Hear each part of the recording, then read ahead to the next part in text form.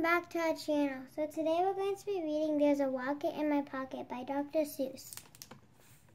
And a window in my window and a note-case in my bookcase.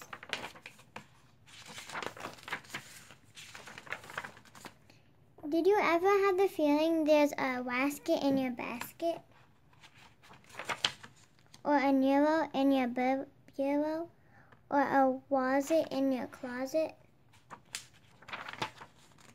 Sometimes I feel quite certain there's a curtain in the curtain. Sometimes I have the feeling there's a clock behind the clock.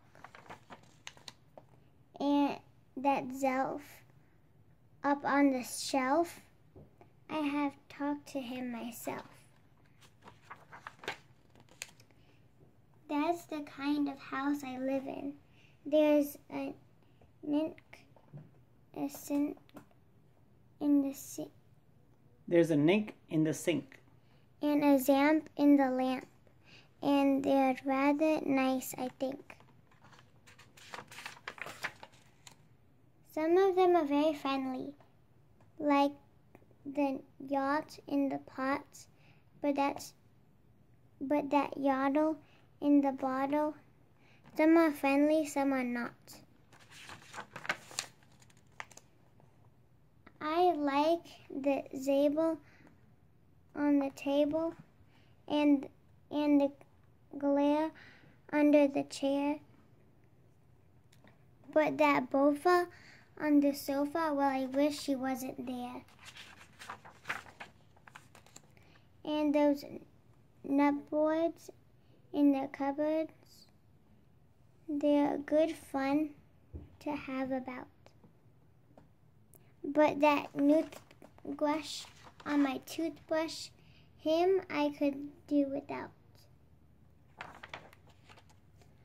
The only one I'm really scared of is that rug under the rug. And that chimney up the chimney. I don't like him, not at all. And it makes me sort of nervous when that doll scrolls down the hall. But the yeps on the steps, they're great fun to have around. And so are many, many other friends that I have found. Like that Teller and the Neller and the Geller and the Deller and the Beller and the Weller and the Zeller and the Seller and the Geeling on the ceiling and the Zower in my shower and the Zillow on my pillow. I don't care if you believe it. That's the kind of house I live in, and I hope we never leave it. Thank you guys for watching. Hope you guys enjoyed There's a Wocket in My Pocket by Dr. Seuss, and stay tuned for another book read coming soon. Be sure you guys are safe out there, and make sure you guys are reading, and stay tuned for more. Take care, guys. Bye. Bye.